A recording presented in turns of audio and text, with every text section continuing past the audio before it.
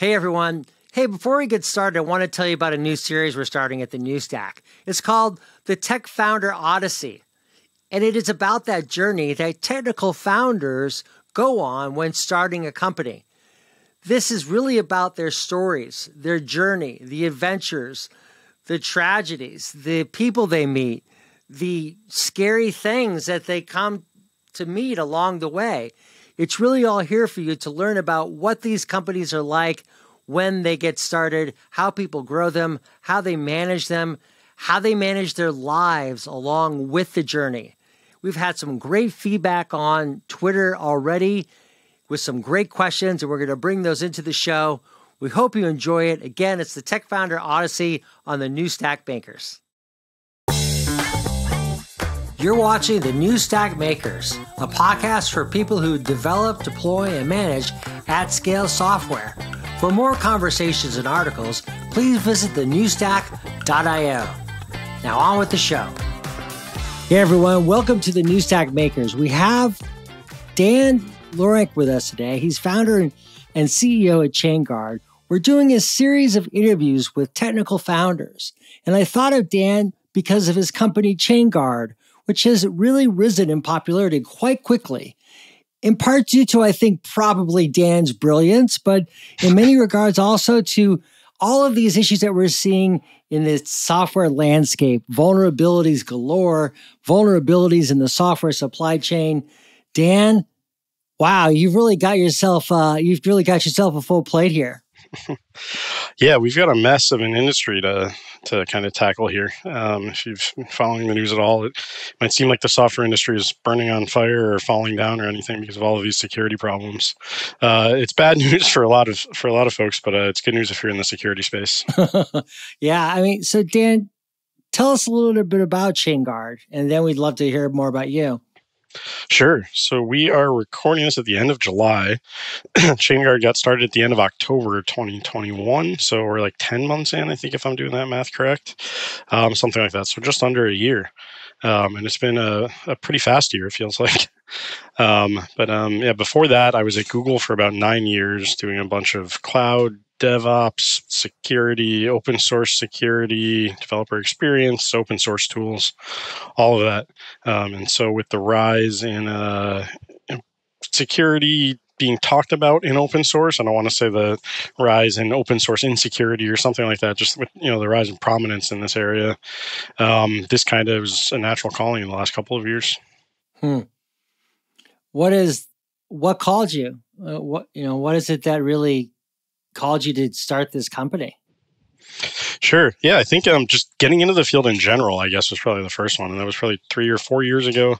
Open source security and supply chain security weren't really buzzwords back then. Nobody was really talking about it.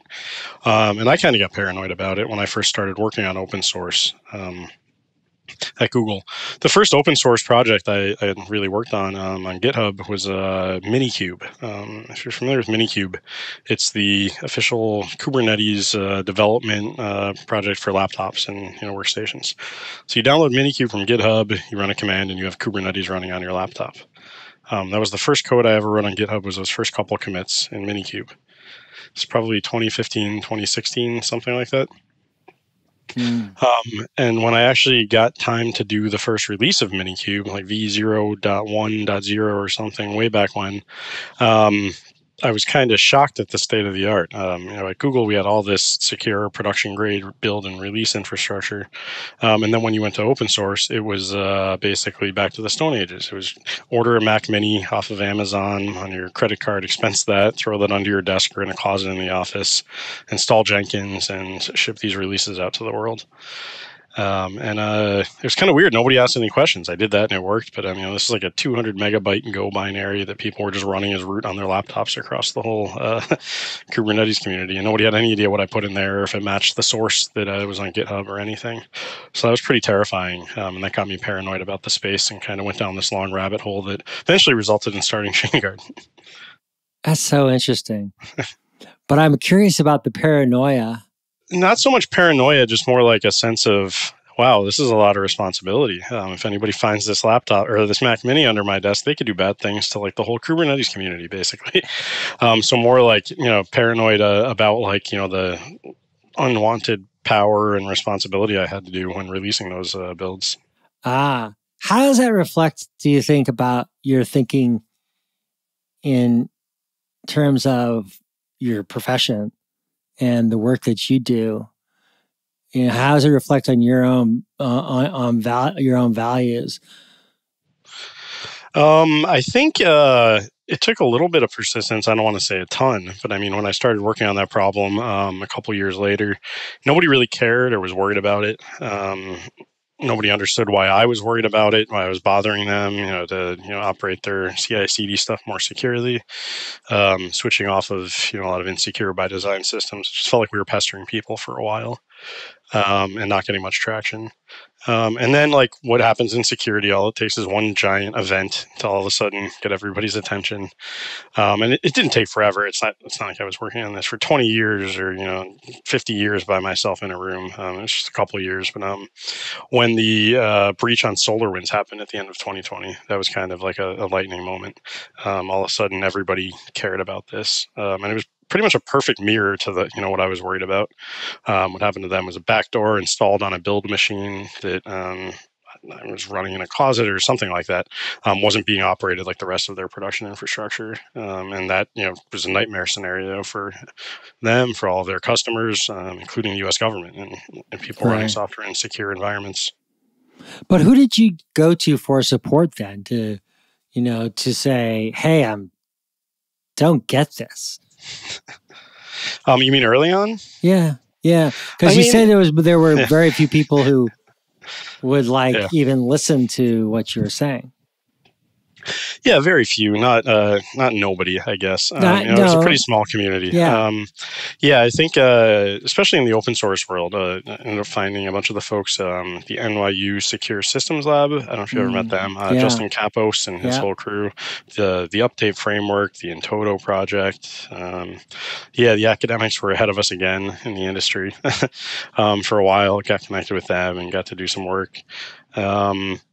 And then, some of the problems started to get lumped together, right? You hear supply chain security or something like that now, and it's a whole bunch of different problems all rolled into one. And some of them did start to pick up. You see Sneak and all these vulnerability scanners and Dependabot and all of these tools that are now getting really good at finding bugs in open source software and helping you prevent that, which is still part of the same field, but a little bit different than kind of the malicious attack on a build server. But they all kind of get lumped together. But thankfully or unthankfully, I guess, enough of these things started to happen that people started to pay attention. And so, can you remember any conversation where becoming a founder started to surface in your discussions? That was almost completely unrelated, actually. I'd been working on, security started to pick up after the SolarWinds attack through that spring and summer. And then some old coworkers of mine that I'd worked with years before then, I guess on some of the same problems, but I hadn't seen in a little while, said, hey, do you guys want to do a startup? Looking for something new. This area you've been working on seems like a pretty hot space right now. Maybe we should do this. And it kind of seemed like a great idea instantly, something I hadn't really been considering. Can you help us paint the picture? Were Sure. Were you at a cafe? Where were you? Were you on the phone? Were you on a Zoom call? Or were you what? Or IRC or what? I think I was at a bar, and it was Matt Moore, my co-founder. Matt Moore texted me. I hadn't talked to him in a couple months, and he just said, I don't remember the exact wording. It was just like, hey, you want to do a startup? I was like, obviously, yeah. If Matt Moore wants to do a startup, you say yes. How do you know Matt? I worked with Matt for years at Google. And ironic, we didn't really think about it at the time, but we were working on a lot of the same problems of when containers first got popular in the early days of Docker.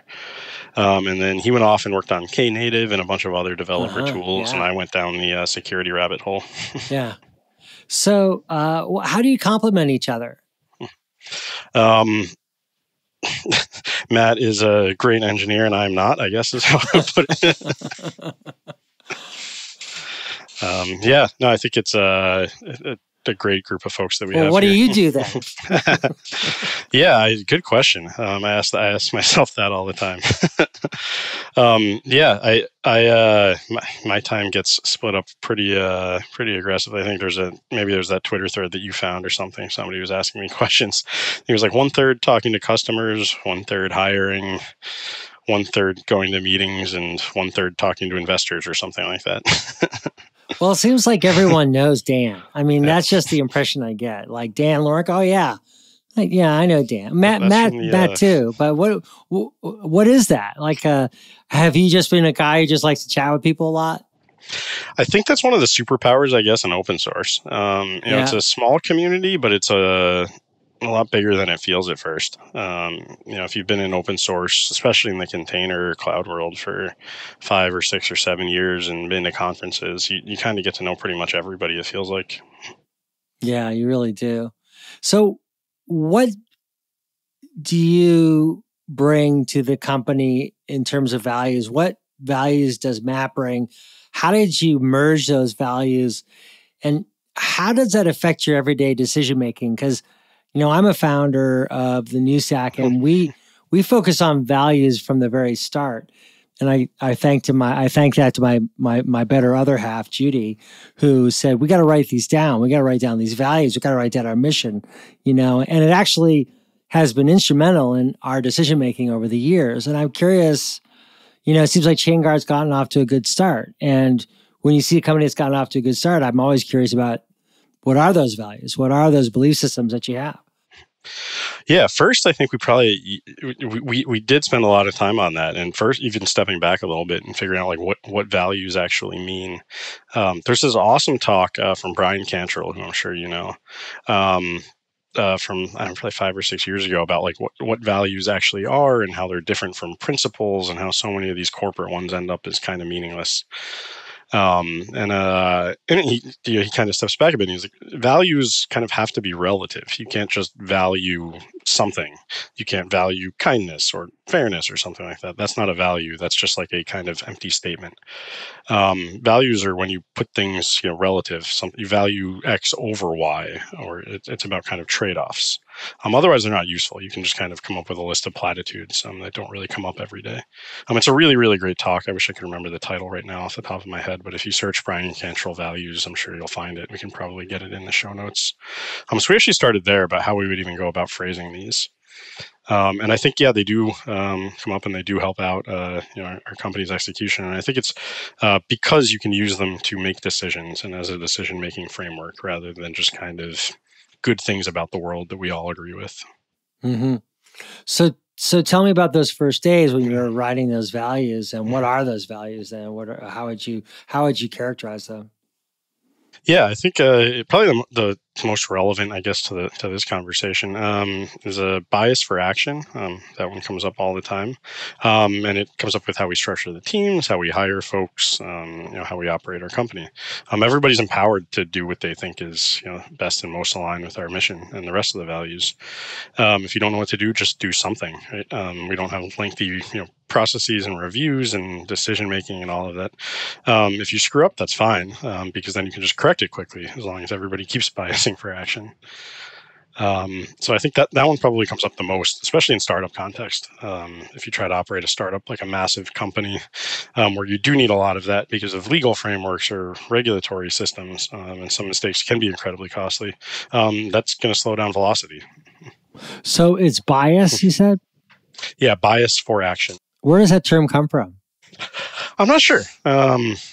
We didn't make too much of this up. It was about we looked and compared from a bunch of other companies. But yeah, if you don't know what to do, just do something. And how do you live by that? Oh man, that's like every morning I wake up and think about that. Nothing frustrates me like unnecessary process or things being slowed down just for the sake of slowing things down. Yeah, so you just work on what you see needing to get done. Who are you hiring, and who are you looking for, and how are you thinking? I mean, have you ever done a startup before? No, never. It's my first one. So you're learning as you go. What are you learning about hiring right now? All of it. Yeah, hiring has been pretty awesome and pretty fast for us. We've been really lucky there. We were 5 people when we started back in October, and I think we're 46 right now. So hiring has been awesome. We've got one of the best engineering teams I've ever worked with, and we're starting to grow our kind of sales and go to market and other functions right now. Wow, 46 people. Like, as a technical founder, and Matt also being a technical founder, what were you bringing to the table that you really wanted to see in people, and how did that result in who you hired? Yeah, I think a lot of this comes back to that superpower in open source, like I mentioned. When you've worked in these communities for so long, your network gets so large that you can stay hiring in network for a very, very, very long time. And that's the best. We don't have an interview process. We don't have anything formal like that, because almost every single person we've hired has been people that we, or the people we've hired, have worked with for years and years, and actually understand what it's like to work with these people. So we've never sent out a job posting. We don't have a careers page on our website. We don't have recruiters. It's all been just networked from starting with a group of great folks. So you really are building it up from the ground up, and you've been able to build out a network pretty well. What new territory are you finding now that you've kind of built out a sizable engineering team, for a company of your size? And so now, what are the challenges for hiring as you see them coming forward? Because you can't hire engineers forever, right? No. Yeah, thankfully, we have worked with folks that aren't engineers before, so we do have some networks there. But yeah, it's not quite the same. Yeah, I think the challenges are figuring out those kind of approaches for other roles. And it's easy to hire engineers when you've been an engineer for a decade. You know what to look for. None of us have run a sales org before. None of us have been in tech sales or done any of that. So even figuring out what to look for, who the best people in that field are, it's a lot different than something that you've been doing day to day for a decade. As you build products out, with that growing team, you released your first product, as I recall, right? That came out a few months ago, as I remember. How are you then going into day two, and what have you learned in your prior work that you're bringing into that day two management? Mm-hmm. Yeah, the field we're in, and this same approach would probably not work at all if we were doing like mobile apps or social networks or stuff like this. But we're building SaaS software for enterprises, and that has a particular deployment model and a particular sales cycle and a particular usage model. And there's a lot of problems with that. There's a lot of drawbacks, like slow sales cycles and many stakeholders involved.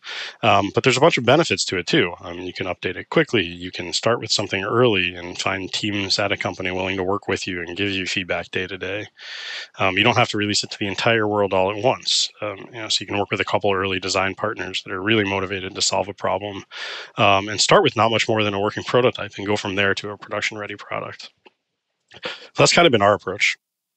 So, there's a certain art to building products, and technical founders have insights and an understanding into that process. One of the things that I've seen is companies that try to build out too fast, right? Where they build a product and they keep adding features, and at some point, it's why is this so complicated, right? How are you thinking about those things? And if you had any learning lessons so far about, something maybe that you were considering doing and decide not to and realize and think that maybe I should have done that. Mm-hmm. Yeah, the adding too many features, complexity stuff. I mean, it's the nature of software, right? And entropy accrues over time, unless you remove it. Yeah, I think there's a couple different ways that can manifest as a problem. So I'm not quite sure which one you were getting at, but there's the one pitfall people fall into where they spend way too long to launch the thing and don't get feedback, or maybe they show it to a couple folks, get 10 feature requests from them, and then spend 3 more months adding all of those before they show it to people again. And then when it's finally ready, they've got they spent a year kind of in stealth with hundreds of features, and it turns out that's not actually what people wanted, or it's too complex by the time it launched, or it's too late. That's one model. The other one is just kind of what happens to products over time, where you start with something simple, and then it grows to a complex beast of software, and new incumbents will come in and be faster and more nimble and outcompete with something simpler. Basic innovator's dilemma stuff, I guess. So how would you? Yeah, go on. We're too early for the second one. I mean, we're barely going, so we'll worry about that one a little bit later. But for the first one, we basically just tried to launch as early as we possibly could. I think we had a barely working demo when we threw it up on the website, just to get people interested in trying it out. That was really the goal. And it worked. So we ended up with a bunch of organizations trying out our product in development and tests and production environments, and having us build those features for them just in time. We're not collecting giant lists of features, merging them together, and doing all of them. It's really all right, this is blocking me right now from paying you lots of money for this. Then it's a no-brainer. Of course, we'll go add that feature. How will you maintain that? Like, what are the ways you're thinking about maintaining that philosophy? Because that's a wonderful philosophy to have. Yeah. I mean, the beauty of startups is you get to do stuff like that early on. Right. It's hard to do that in, different environments. Right. I think, one of the other benefits of being small is you have to keep that feedback loop close. You don't have 3 levels of sales account managers and product managers and project managers and engineering managers all between kind of the people implementing the feature and the customer. When you're small, you just get to have the engineers sit in the room and talk to the customers, and you don't have to do all of that translation and distillation and everything. So keeping that feedback loop close, dog fooding our own software is another big one that helps out that way. And again, that doesn't work for everybody. But if you're building a product that your organization should be using, then you should be dog fooding it. And your engineers are, your first customer in that case. And we can find and fix stuff and solve quality of life issues before it even gets to customers, because we do that aggressively. Mm-hmm. What are the ways that you're trying not to get encumbered by slowing down? Because, like you said, you are a startup, but you do have 46 people. And, even in a small group, there's going to be people who have different opinions, right? And that's just the nature of collaborating and being part of a community. So how are you thinking about going forward with that? Yeah. I mean, that's where the values come in. If we get stuck, one of the problems we've run into is, this is such a new area in security.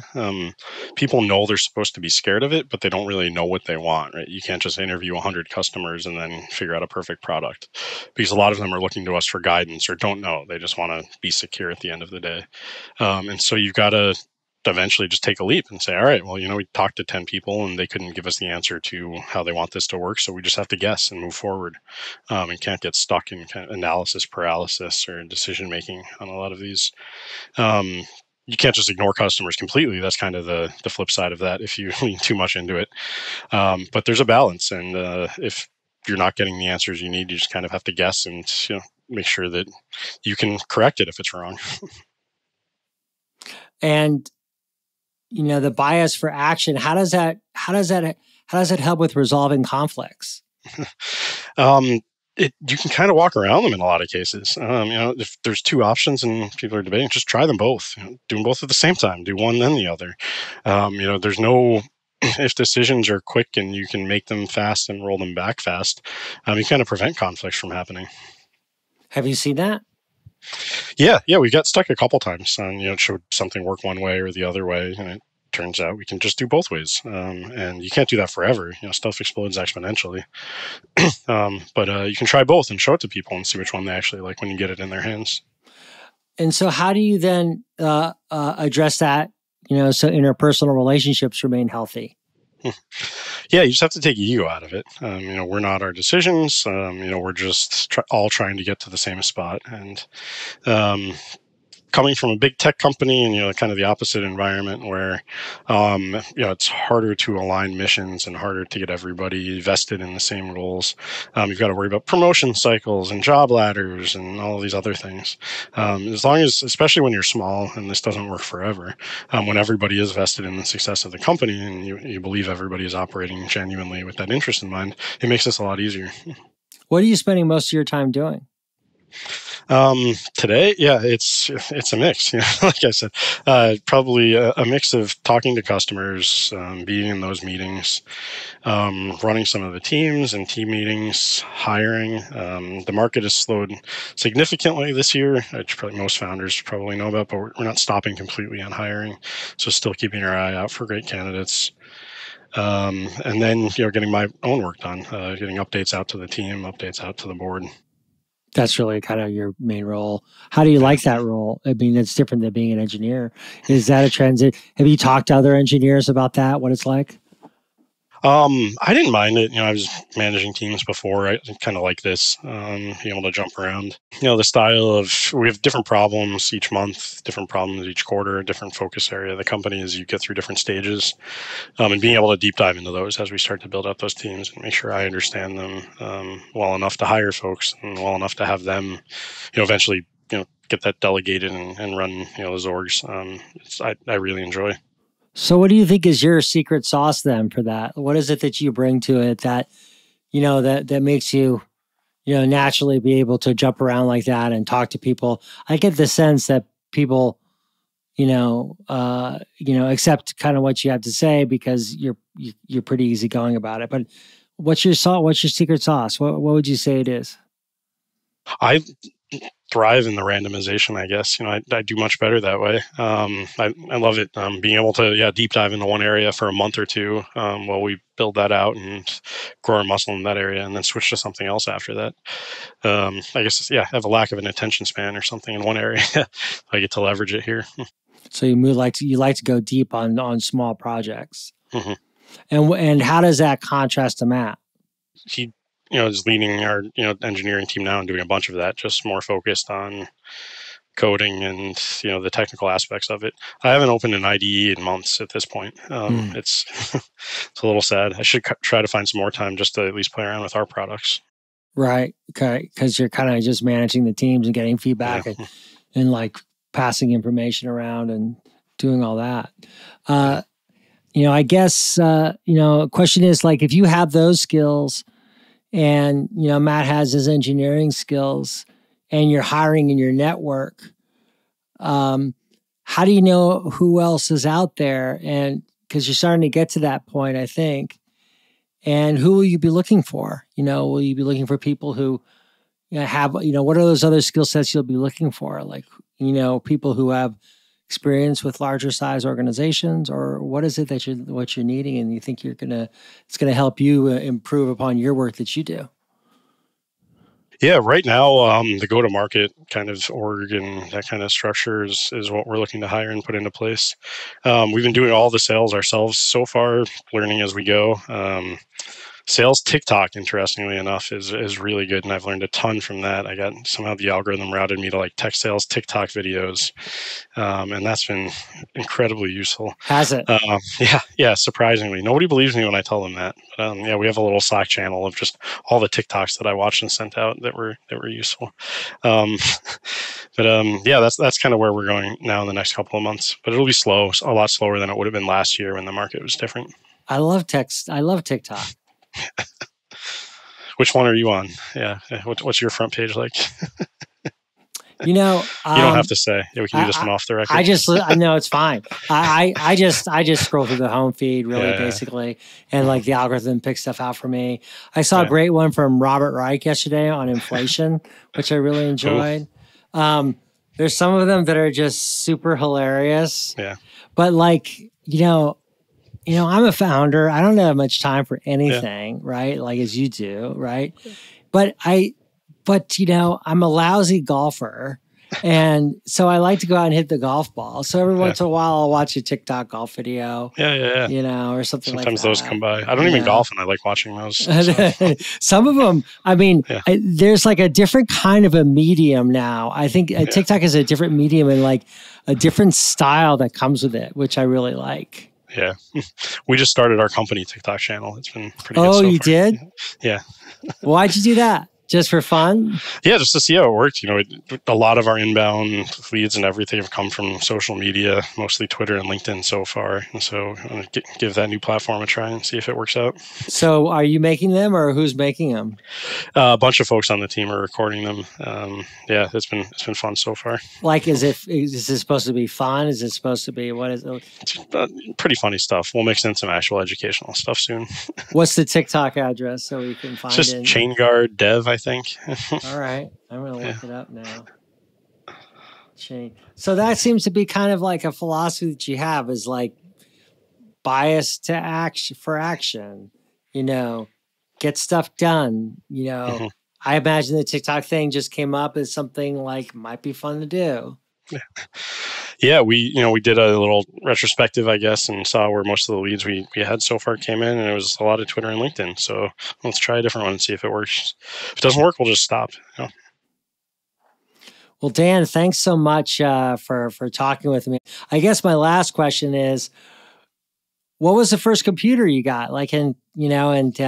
Did you program, or were you a gamer? Tell me about that first computer. Oh man, I don't remember the first computer I had, but I didn't get into programming until pretty late. It was like halfway through college. Oh, really? I actually majored in mechanical engineering, so it's kind of all the opposite. And I got into programming because we had to do simulations and stuff in MATLAB. So that was my first programming language, was MATLAB, and then switched over to Python because it was pretty close and similar, and we didn't need those licenses or whatever that we needed for MATLAB. And then I was like, oh, this is much faster than ordering parts and going to the machine shop and reserving time. So I got into it that way. Nice. What did you like doing as a high schooler then? What was your interests? Yeah, all the physical side. I was cars. I used to race stock cars. Did you? That kind of thing. Yeah. Nice. Well, good. Well, Dan, thanks for taking some time. Good to chat with you a little bit, get to know you a little bit about your background and your philosophy about Chainguard. Everyone, check out Chainguard. They are kind of one of the hot companies in the startup space out there. And boy, like open source security, we should talk more about that, because I love to know more about all the